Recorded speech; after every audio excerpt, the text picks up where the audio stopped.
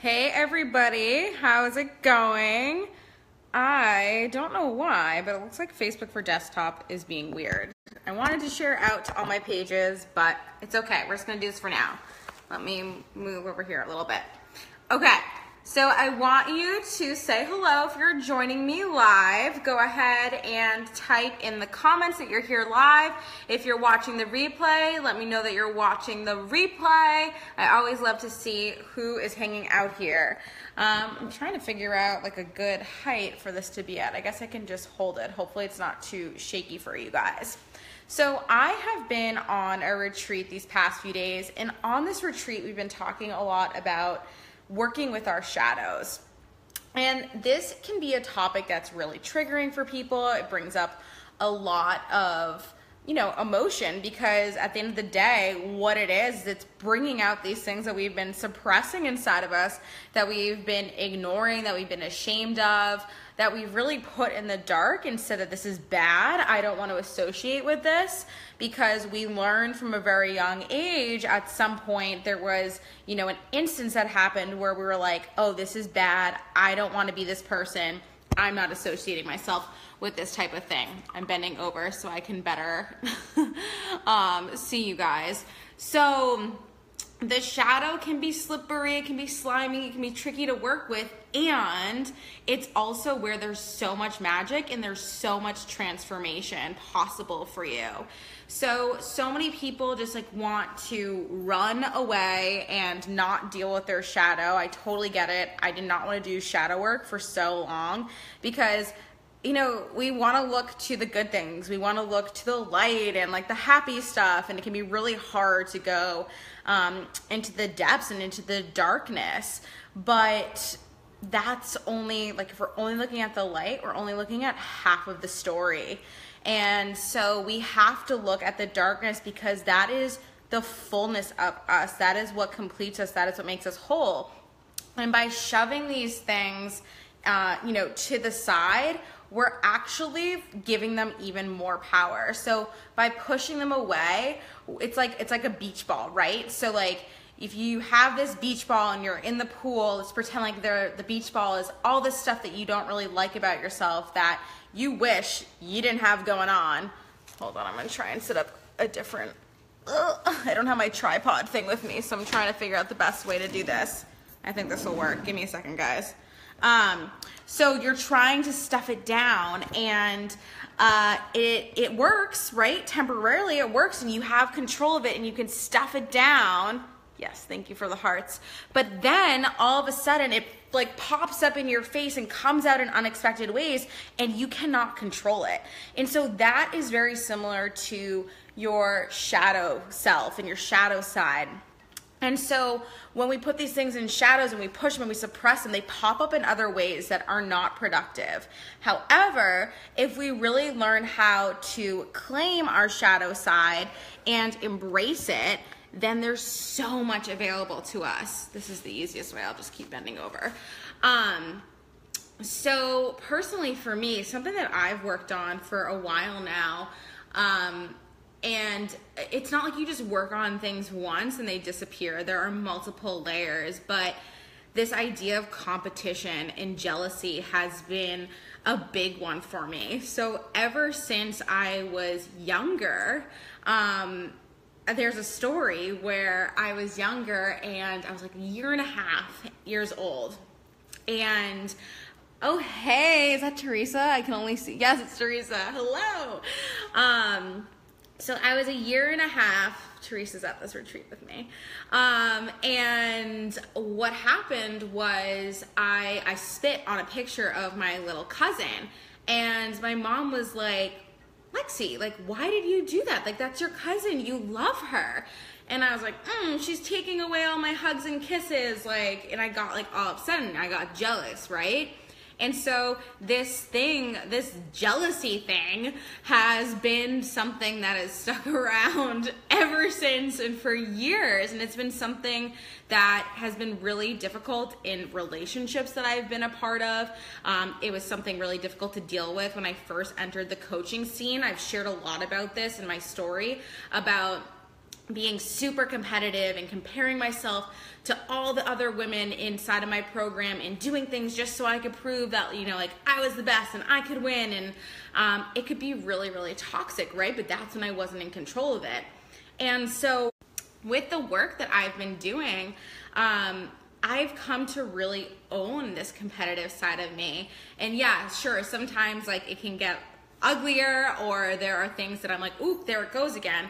But I actually really love that competitive side of me, because I think that she's like fierce and she goes for what she wants, and I think it's really attractive.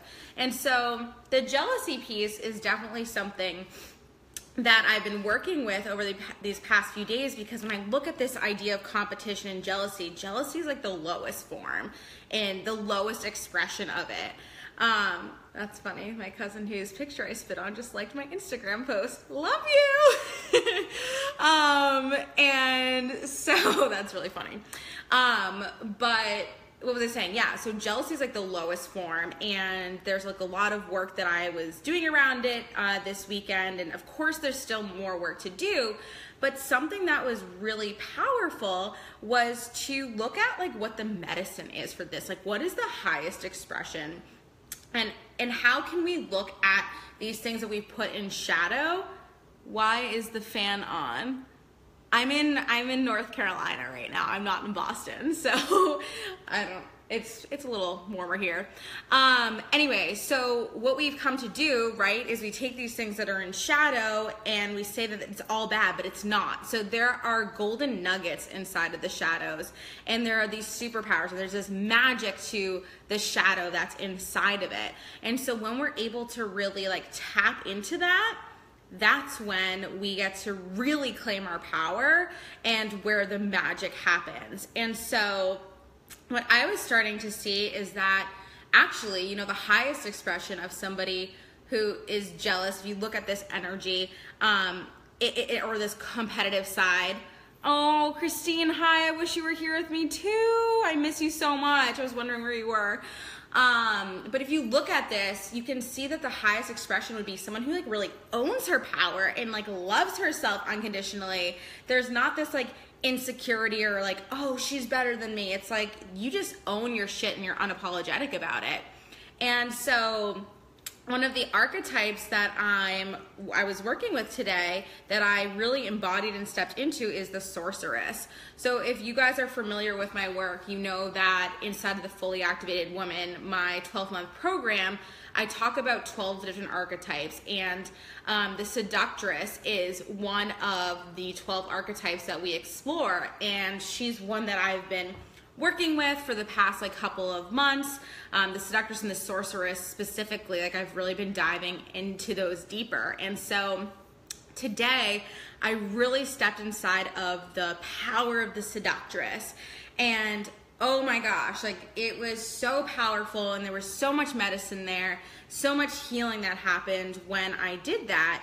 And so just to kind of give you a glimpse into the Seductress, or how I see the Seductress is this woman who, she's flirty, she's fun, she's fierce, and she knows what she wants, and she goes after it, and she magnetizes it. And there's never this feeling of judgment or shame or whatever. She is unapologetic about what she desires, and she doesn't just like, you know, like go after it aggressively. Like she like magnetizes it to her. She claims it. And she is somebody who is just so powerful just by being. Teresa, who's on here right now, she also was claiming the Sorceress archetype, and she did such a beautiful job. And one thing that I want to give her credit for is she said about how the Sorceress has they magnetize, or sorry, not the Sorceress, the Seductress, like you magnetize people, and people look at you, they stare at you, they want more of that. And so it's a really cool archetype to step into. And also the Sorceress claims her sexual power. Yes, we were both amazing, and I loved how we had some similarities and overlaps and some different things. It was so cool to watch. but she claims her sexual power. She owns her body. She loves her body, and she uses it unapologetically. And she's not afraid to be sexual and powerful. Like, that is her medicine and that is her magic. And so as you can see, like, the jealous one versus the seductress, like, completely different energies, right? And so this can be really powerful medicine for this jealous type or the competitive type, because when you are in the seductress, like, you are everything you desire. You know you're sexy. You know you're amazing. You know you can have everything you want. So why would you look at anybody else? Why would you compare yourself? So that was really, really powerful for me. And the women who were a part of the retreat were noting that when I stepped into it, they were like, you're just magnifying yourself as the seductress. And I definitely feel like I do have that energy a lot of the time, but then can slip into like the jealous one in certain situations. And like, give me a 1 in the comments if you've ever been there before. If, you know, you're in your business and you feel really confident about a program that you're launching, and then all of a sudden you go on Facebook and you see something that someone else has put out there and you're like, oh shit, wait, hers looks better. Or, oh my God, she's talking about that. Like, should I be talking about that?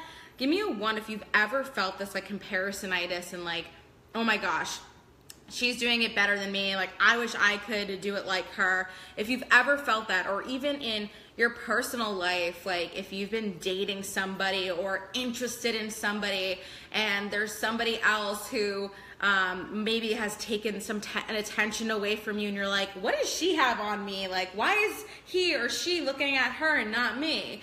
So if you've ever, thank you for the honesty there. Yes, 1. So if you've ever experienced it, pop in a 1, because I know I'm not alone in this, and I know that there are other women who have experienced this, and it's totally normal, right? But we've got to own it. We've got to look at it, and then we've got to say, okay, like, what do I want to embody instead? So yes, 1, 1, 1, amazing.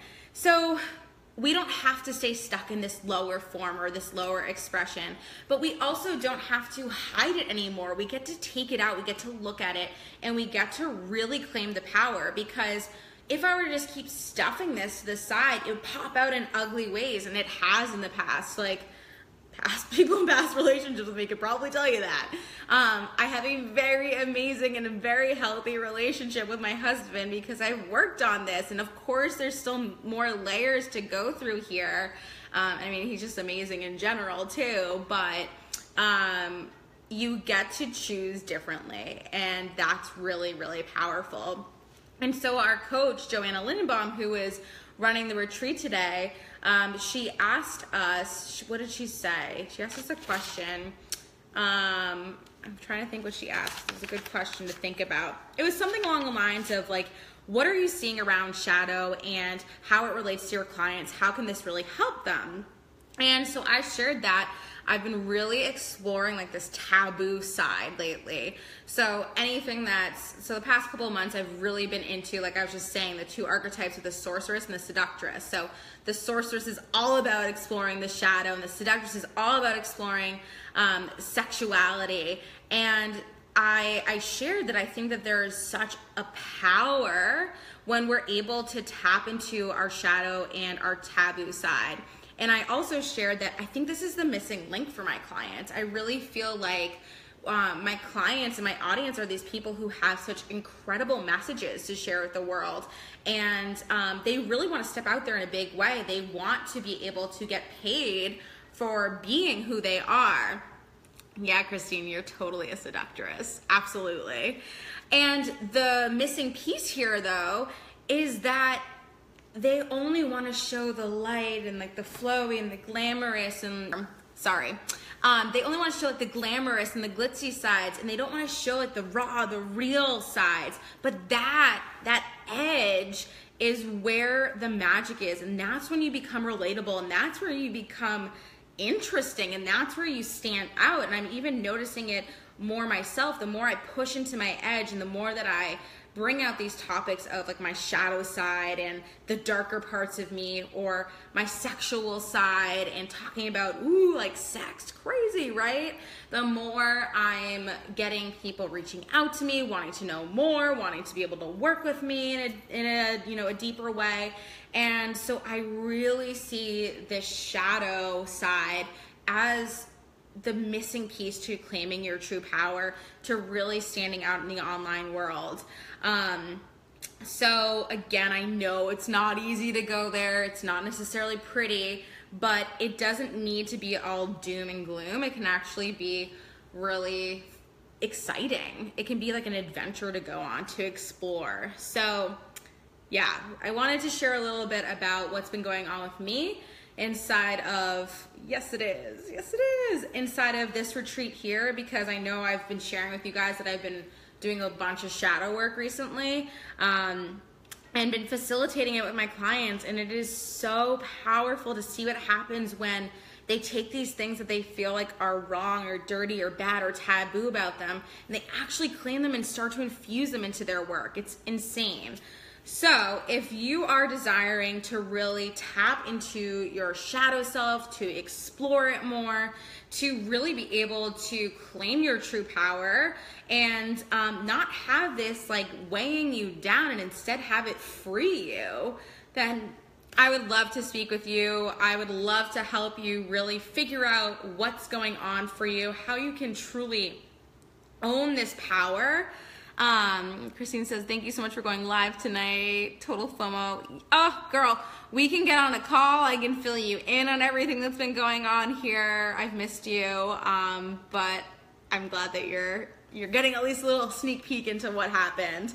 But yeah, I'm opening up some one-on-one spots. I rarely open up more one-on-one spots, but I've had a couple of clients finish up after like a year and a half of working with me, and so now it's time to open up some space for some new clients. So if you're desiring to go deep, to get raw, to really dive in and own your true power and stand out, I would love to speak with you. If one-on-one isn't your jam, that's cool too. I've spoken about my program, The Fully Activated Woman. Still some spots left there, and inside of it we really go, each month is dedicated to a certain archetype. So this month is all about the Sorceress, so we're going deep into shadow work this month, and really exploring their shadow side, and each month has a different archetype associated with it. So really learning how to step into the energy and activate these energies so we can access them at any point in time, because it's really powerful, because then you get to choose how you show up. And one thing I actually also shared today inside of the retreat is that I think we can be so limited, and we come to identify ourselves like as this one person, like, oh, like I'm shy, like I don't really like to talk to people, and I'm not outgoing, and so I'm not good at business. But that's bullshit. That's a story we've told ourselves, and every time we say that we're that person, we perpetuate that idea and that identity. But we have a choice. We have the power to break through this mold. And so that's why this program is so powerful, because each month we're learning about a different archetype that you can step into, that you can embody, that you can channel the energy from, and that you get to claim as your own, because we have access to all of these archetypal energies. And we get to try them on for size and really step into a new energy in different situations as we desire. So that's the power that happens when we can activate all these archetypal energies and really access them. So if you want to go to lexidangelo.com/FAW, you can find out more about the program there. It includes retreats and group calls and archetypal trainings, modality trainings. So this month the training is all about the Sorceress, so I go into what that's all about. And then the modality training of the month is all about shadow work. So how you do it, you'll be doing it and experiencing it yourselves, and then how you do it with clients as well. So really good stuff here, and we can explore this in a one-on-one capacity or inside of the group program, but just wanted to share that here. And invite you to step into that darker side, because there is beauty there, there is power there. It is not bad. And if you feel like you've been stuck or stagnant or something's missing, I guarantee that this is a big piece of what's going on and why you're not allowing yourself to go to the next level.